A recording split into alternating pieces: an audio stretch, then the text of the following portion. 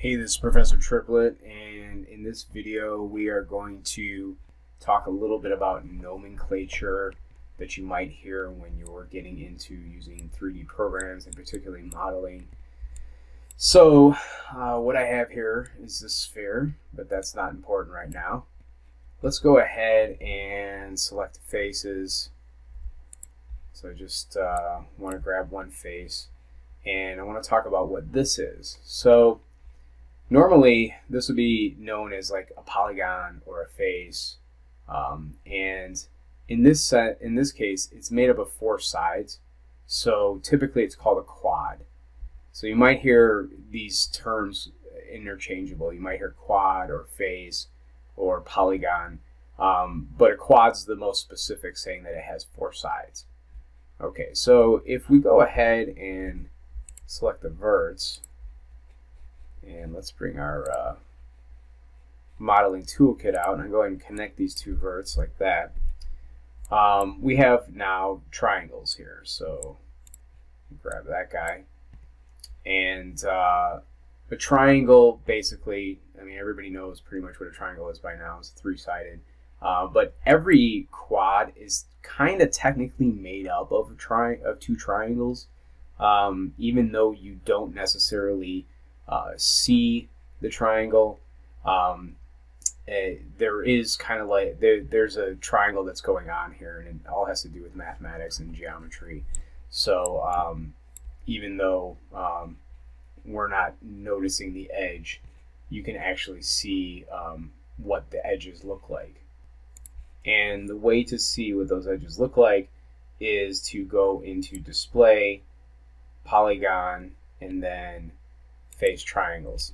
So it's kind of hard to see. Let's go ahead and turn on wireframe for a second here.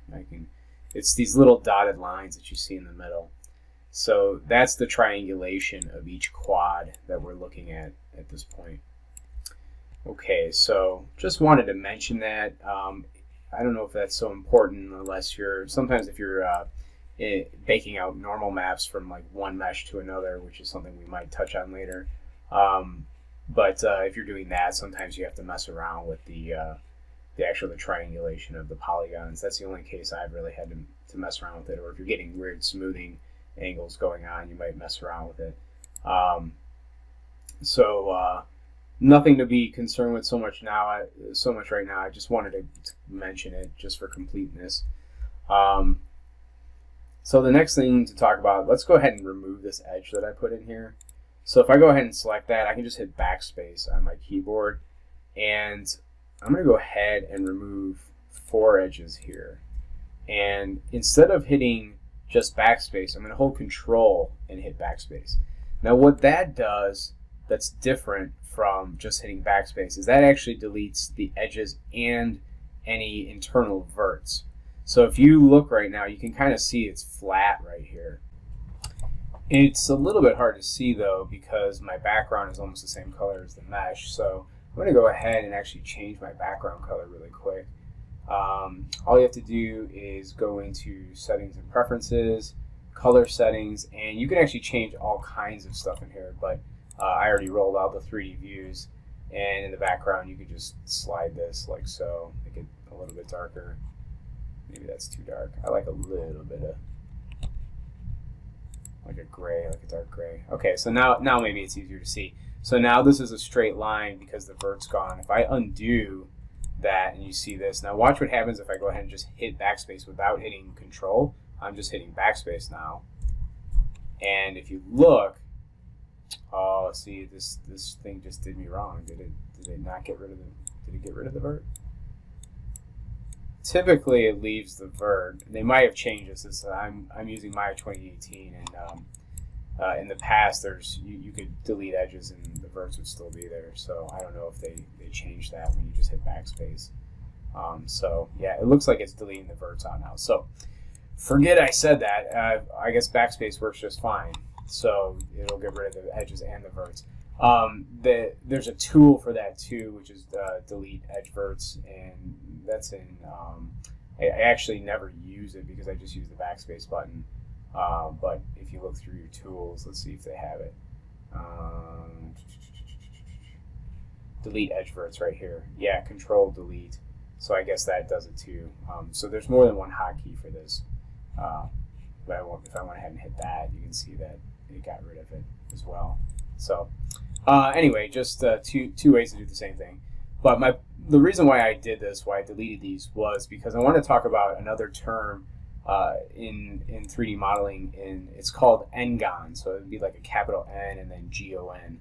So Ngon. And an Ngon is any polygon that has more than 4 sides. So anything that's 5 sides, 6 sides, anything like that. In this class, you are not allowed to have any Ngons in your models. That's actually not that's not the way we model typically.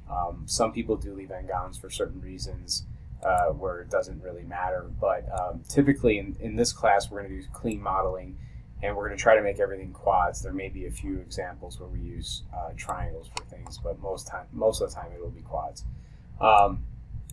So I just wanted to mention what an Ngon was, because you may hear that term come up and you may not understand.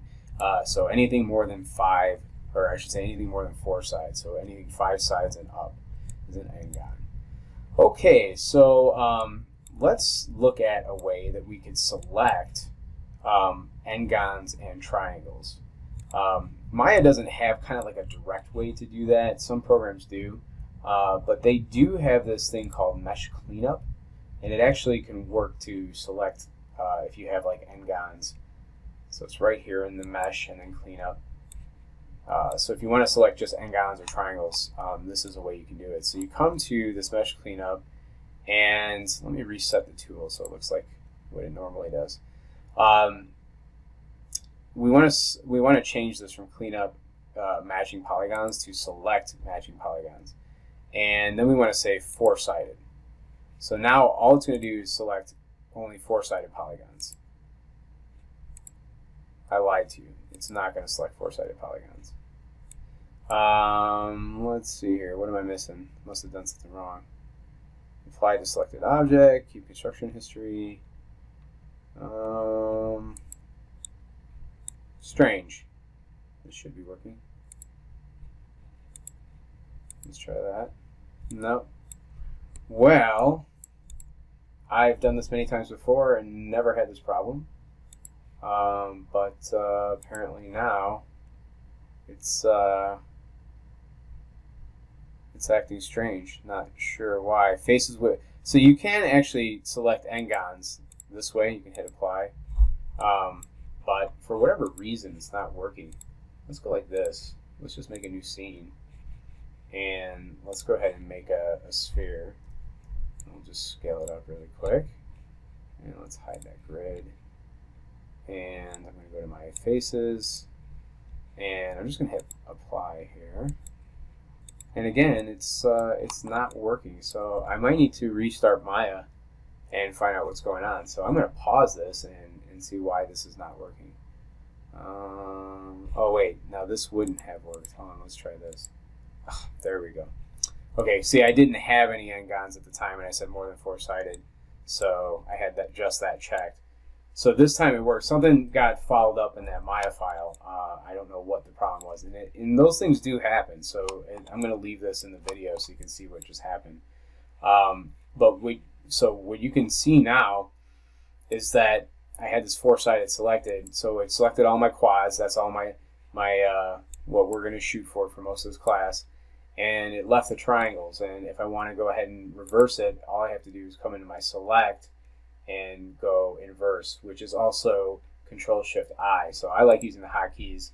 So let me undo that. I'm going to use the hotkey and hit Control-Shift-I, and there we go, and it selected my triangles. Now if I had an Ngon in here, like so, let's just hit backspace, and I went ahead and did the same process.